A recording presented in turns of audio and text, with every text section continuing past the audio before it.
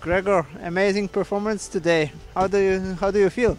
Yeah, I'm really happy and yeah, proud that I could win. It was not easy. I think the first jump was really good, but I had also a little bit luck with the conditions, I think. And yeah, this was there were two factors together, and this was maybe the win. How many more wins do you think you can get? Because you're already setting every day a new record. I don't know. I think it's not so easy. It looks like to win. It's hard work, and you need always the little thing of luck, like today. And yeah, I'm happy. I will do my best in the future, and yeah, then we will see how long I can jump. What do you think about the level of this year's World Cup? Is it difficult? Are there many difficult rivals?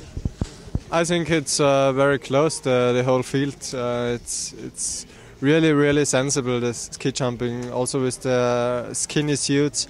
Yeah, I think it's hard to win, but it's also hard to make perfect jumps. So it's really sensible with a lot of good competitors. Maybe 10 could win, and yeah, that's cool for the whole sport. So what's your next goal? What's your goal for the next competitions? Another win?